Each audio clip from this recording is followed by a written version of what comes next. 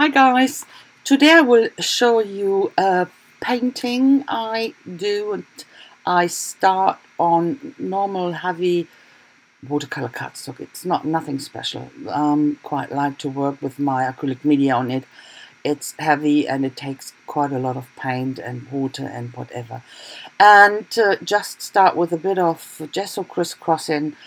Didn't fill in the whole page, and then with some beige, or that's an off-white. It's tell me, yeah, it doesn't matter. It's a beige. So, or Titan buff. It's Titan buff, exactly. A bit of copper and blues mixed with white and Titan buff again, and so on. And I go on with these layers until I'm happy and until I know what I want to do. And in this case, I knew I wanted to draw something. And okay, going on here with my Prussian blue, a bit of darker things, because I wanted to draw, put the drawing on the right side. So that's what that's why I'm doing a bit of darkers on the left side. And as I said, I wanted to do a bit of drawing. That's what I did. But when I started to draw, I thought, no, that's so simple. And I wanted to draw an elephant. And an elephant to me is the skin of an elephant. It's so wrinkly and like a bit of leather. And I don't know if you ever touched an elephant. I touched elephants, and that feels so fantastic, and it's really so textured. And so then I thought, nope, I will use the Crackle paste. And it sounds a bit weird. It is weird, and I've never done that before, so it was a bit of trial and error, and yeah, but at the end it's a very abstract elephant, come on. So it worked somehow for me. So here I use the Crackle paste with a palette knife and put a good amount of Crackle paste down, and then I define it a bit better with a palette knife, with a small metal palette knife. Hallo ihr Lieben, ich werde euch heute eine Zeichnung oder eine Malerei zeigen mit einem Elefanten. Ich habe jetzt im Hintergrund gearbeitet, das habt ihr gesehen, ein bisschen Gesso, erst auf so eine ganz schwere Aquarellpapier habe ich das gemacht, mit Gesso so hin und her, gar nicht komplett ausgefüllt, wollte es nicht besonders ordentlich haben, und im Hintergrund wollte ich so gedeckte Farben, schon blau, aber auch viel mit dem Titan Buff und mit diesem Beige und Weiß und ja, also viele Schichten, und ich wollte eben in diesen Verwaschenen bleiben. Und ich wusste, ich werde was zeichnen. Und ich wollte einen Elefanten zeichnen. Aber als ich dann so angefangen habe mit dem Elefanten, habe ich mir gedacht, boah, so zeichnen, das ist aber auch so langweilig. Irgendwas, ich wollte was anderes machen. Und habe mir dann gedacht, ja, Krakelierpaste, das ist es. Weißt du, wenn du so einen Elefanten anfasst, die Haut, das ist so voller Textur, und diese ganzen Falten und diese ach, das sieht aus wie Leder. Es fühlt sich nicht so an. Es fühlt sich irgendwie rau an, und ach ja. Aber wie gesagt, habe ich mir gedacht, so Krakelierpaste, das ist ideal. Habe ich dann gemacht. Jetzt im Moment hat es getrocknet, und ich gehe mit einem Varnish drüber, einfach um auf der Oberfläche arbeiten zu können. Ich wollte jetzt die Risse ein bisschen definieren. Das ist relativ schwierig, da mit irgendwas drauf zu arbeiten, wenn das nicht versiegelt ist, weil diese Krakelierpaste, das ist ja im Prinzip wie so eine Modellierpaste, die ist sehr kreidig, und wenn die nicht versiegelt ist, dann versinkt, das saugt die komplette Farbe auf. Das kann man nicht mehr verwischen. Und deswegen habe ich da erst so einen Hauch Varnish drauf gemacht, so nur auf die Oberfläche, um dann eben mit schwarzer Aquarellfarbe so in die Risse zu arbeiten und von der Oberfläche wieder wegzuwaschen. Hier benutze ich halt auch einen wasserlöslichen Stift. Das ist dieser Distress Marker. Und verwische das und verblende das so schön in diesen tiefen tiefen Rillen, ja. Und hier mache ich einen Stoßzahn mit Fimo-Light. Das ist das ganz leichte Fimo. Das kann ich in der Mikrowelle trocknen. Hier so ein kleines Stück, das war auch ganz dünn. Da habe ich nur 2-3 Minuten drin gelassen, keine 10 Minuten. Und funktioniert ganz gut. You know, I wanted to have the crackles very defined on that elephant after it dried.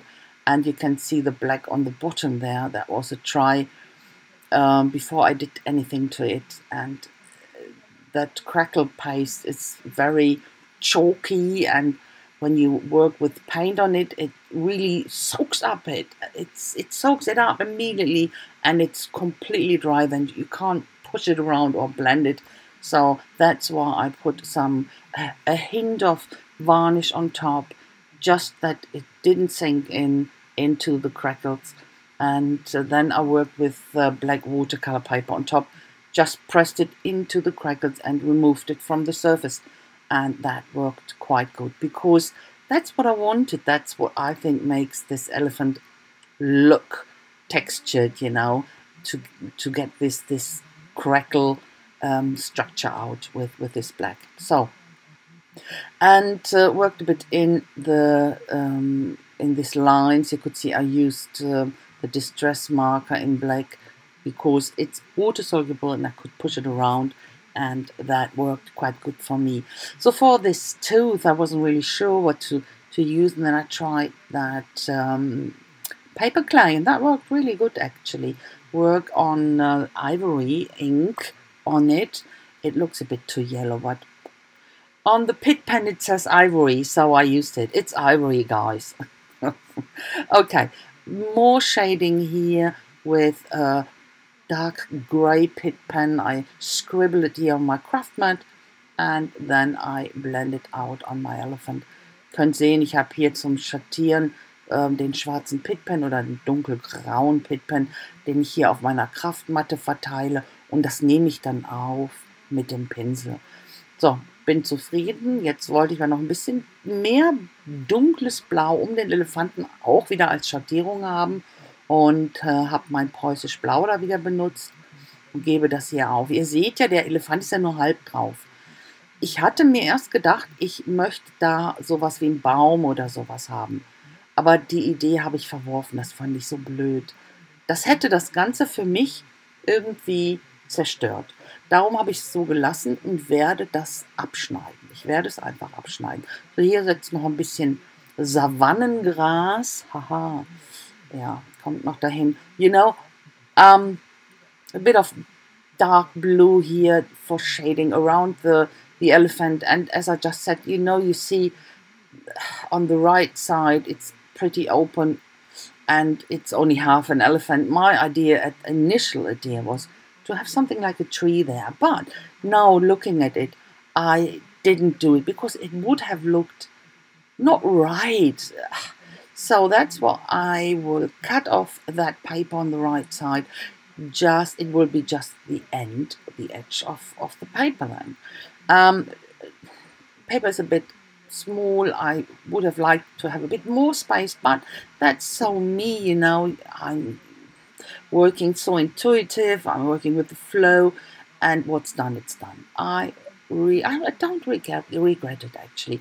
I put a tiny bit of a paint or color into yellow and a tiny bit of my fluorescent orange, just to, yeah, it's the sun, the evening sun reflects a tiny bit on my elephant. I just wanted to have a tiny bit of a different color, the color opposite, you know, from the blue, and that's why I like to use my fluorescent orange. I like to do it. So I cut that off camera, just with an X-Acto knife, nothing special.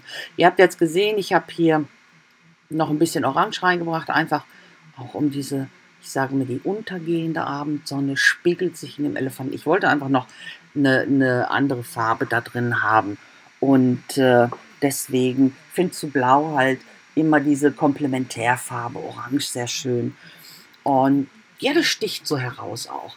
Und ich habe dann auf der rechten Seite das abgeschnitten, einfach mit einem, ich habe das jetzt auf Kamera gemacht, Aber so, und jetzt ist natürlich für mich die Frage, weiß oder schwarz. Ich habe das dann fotografiert, um das besser vergleichen zu können. Und ich habe mich dann für weiß entschieden. Weil erst kommt hier ein Varnish über meinen Elefanten und dann werde ich das auch noch rahmen. You know, you could see I had the elephant in white and black background. I just took a picture just to, I couldn't make up my mind, and that helps me. It really helps me. And I decided to do it on white. Normally, you know, I like the black contrast, but in this case, it took so much, or it drew your eye so much into the black and distracted from my focus. So that's why I used white here. So that will be a close-up first before I frame it because of the reflections. And that's my little elephant, yeah. But I think it worked quite well with my crackle paste. I'm really happy about that. Just the layout. If I would do something like that by purpose now, I would change the layout. But yeah, other than that, I'm pretty happy about it. Hier ist so das Close-up schon gewesen. Und wie ich gerade gesagt habe, ich bin sehr zufrieden, würde ich auch nicht mehr ändern. Also das Layout würde ich noch ändern. Das würde ich, wenn ich das nochmal ganz bewusst so ein Motiv mache, definitiv ein anderes Layout wählen. Aber so ist es jetzt und jetzt werde ich das noch rahmen und das war's dann. Guys, I say thanks so very much for watching. I hope you like it, and if so, please leave me a thumbs up and a comment would be very much appreciated. Yeah, and I hope I see you very soon with my next project. Until then, I wish you a fantastic time. Please be careful, stay healthy, never forget to be creative, guys. So, bye-bye. So, ihr Lieben, das ist jetzt das gerahmte Bild und ihr werdet dann jetzt noch die Fotos sehen und das war's dann. Ich sage ganz herzlichen Dank fürs Schauen. Ich hoffe, es hat euch gefallen. Wenn dem so ist, dann lasst mir doch einen Daumen hoch da und über einen Kommentar würde ich mich riesig, riesig freuen. Und ich hoffe, ich sehe euch ganz, ganz, ganz bald wieder mit meinem nächsten Projekt. Bis dahin wünsche ich euch eine wunderschöne Zeit. Lasst es euch gut gehen. Bitte passt gut auf euch auf. Bleibt gesund und vergesst niemals, seid immer schön kreativ. Also bis dann, macht's gut. Tschüssi.